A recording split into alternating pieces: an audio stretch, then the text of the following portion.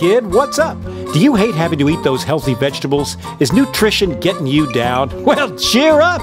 Help's on the way. Say hello to GMO, genetically modified organisms. You can eat them all day. Not only will mealtimes be extra delicious, they'll also contain oodles and oodles of insect genes and fish genes. Just think of all that extra yummy goodness.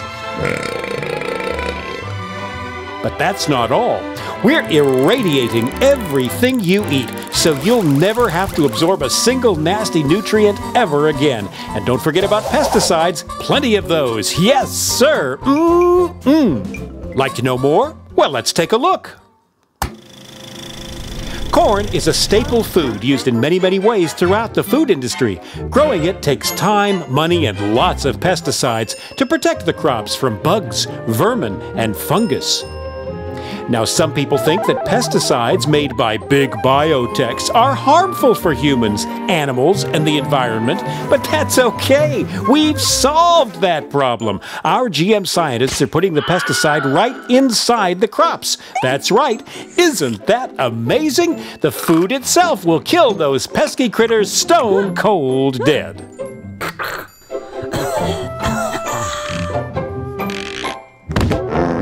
Now, some people are worried about the bees dying off. Busy bees pollinate billions of dollars worth of crops, vegetables, fruit, flowers, you name it. But some insects are just plain greedy. They'll eat everything in sight if you don't watch out. GMO to the rescue! Thanks to genetic engineering, the plant produces a toxin from the newly inserted bacterium gene. The toxin kills insects, but not humans. The Bacillus thuringiensis toxin destroys the insects' stomachs. Ouch. We have absolutely no testing results to prove that these are safe, but they are. Trust us. We care. And because the pesticides are already growing right inside the crop, GM plants can withstand more weed killer than the old-fashioned organic crops. No weeds, no bugs. More food, more profit. What's not to like? But that GMO goodness isn't just about corn. There's rice, soybeans, cotton, alfalfa, soybeans, papaya, soybeans, oilseed rape. Is that all? Not on your life. GM is the gift that keeps on giving. The possibilities are endless. Just imagine you're a limey Brit trying to grow strawberries in the frozen wastes of Scotland land. Well, in the future, why not insert a gene from a codfish who's built to thrive in the icy North Atlantic? Result, frost-resistant strawberries. Wow, I want it now.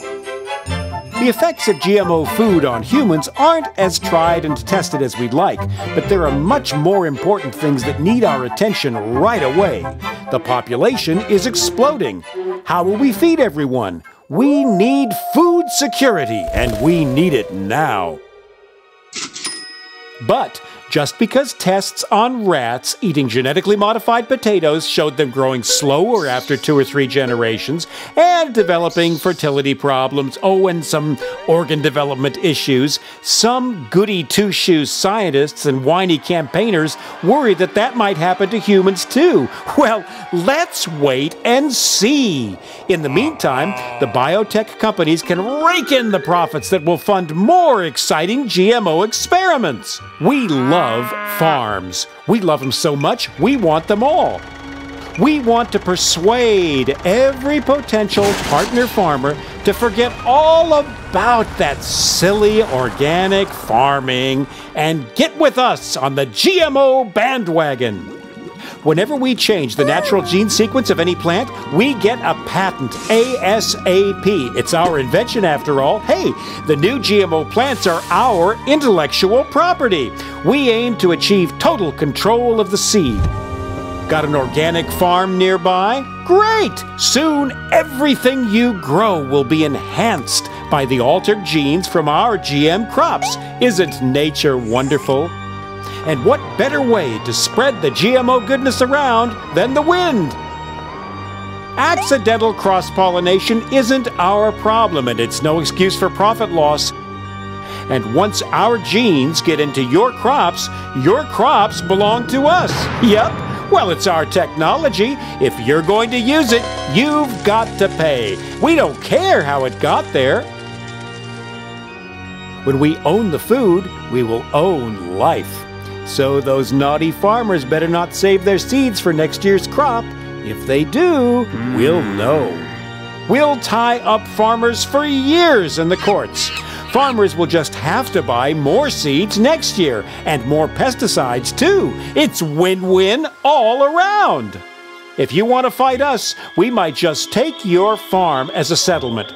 But we're human. Just. Thanks, Mother Nature, but we'll take it from here.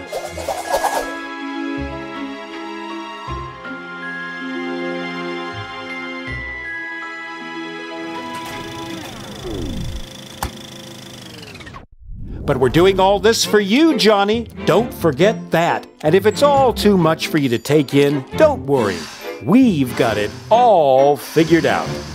By the time you're a teenager, it'll be GMO A Go Go. We just need to make sure that our army of lobbyists keep GMO labeling off any products. Why spoil consumers with unnecessary choices after all?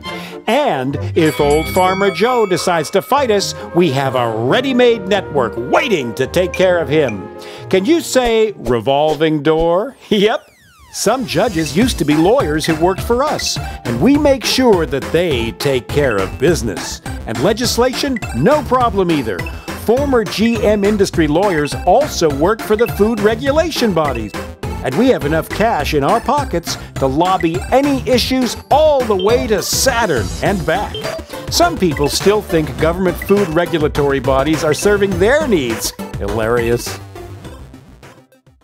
We are making a killing in India. Literally, hundreds of thousands of farmers have been organically recycled to dodge debts that they owe us.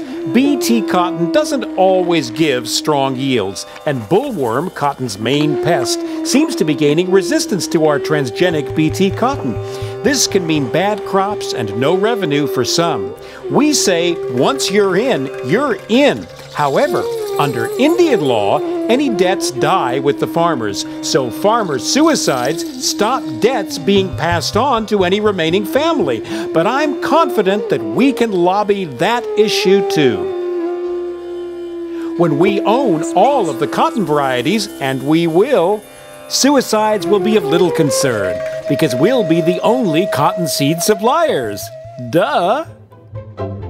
Concerns have been raised in Europe over problems with GMO pig feed causing sterilization and growth problems, but we have years of marketing left before that's proved, and we'll find a way to work with the Danish pig farmers banging that drum. So eat up your veggies, Johnny. There's going to be plenty for everyone for the right price.